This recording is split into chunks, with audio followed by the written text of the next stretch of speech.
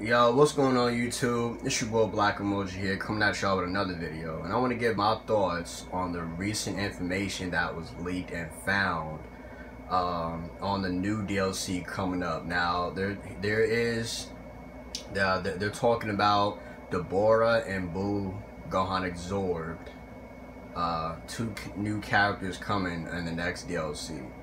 And we're also getting Zamasu as a mentor for him to teach us all his moves though. But before I go down, to show y'all more of the picture and all that, let me just read it out to y'all like I always do when it comes to this, and give y'all more of the scoop, and so y'all can be more of the loop on what's going on. Now, it says, it's not over yet for the Dragon Ball Xenoverse 2, as the game is getting brand new DLC, confirming a rumor back in June. King of the Demon Realm, Dabura, makes his way to Dragon Ball Xenoverse 2, along with Gohan absorbed. Buu, form of Super Buu. Zamasu also be available to teach created characters his attacks as a mentor, as a master, as I just said though. And it says the scan below mentions Nintendo Switch and PS4 specifically, since these are the platforms the game is on in Japan, but we surely expect this expansion to make its way to Xbox One and PC, Steam as well.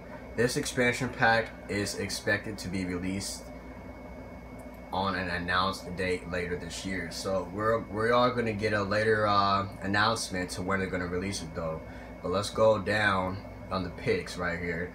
I'll show you how this looks. I'm gonna get a close up on it though. Now, as y'all see, there you go. You see Buuhan right there, and then you see Dabura, and then you see Buuhan's new ultimate. I think it's his ultimate or super, but I'm pretty sure that's his ultimate. And then you got the controller using Zamasu's moves right there. And I always did say it would be cool to have Zamasu's moves, later down on the line though. And looks like it's gonna happen. You know what I'm saying? Hold on. So how about that, y'all? Just go down for y'all so y'all can see that. I don't know if y'all seen the patrol pictures though, but just going down so y'all can see it. And also, here we go. We have Dabura's move he's using. I don't know if that's going to be a super or his ultimate, but it looks like we're going to get a stone type move. And we're going to be able to use it to spit it on our opponents and they turn to stone, which I think is really cool that they gave that to Dabura on as one of his moves though. Now, I don't know if that's going to be his super or ultimate. We're just going to have to stay tuned and find out. But I'm going to give more of my thoughts on this Buuhan and Dabura's DLC. I'll just give my honest opinion about it. I honestly think they should have been in the game to begin with.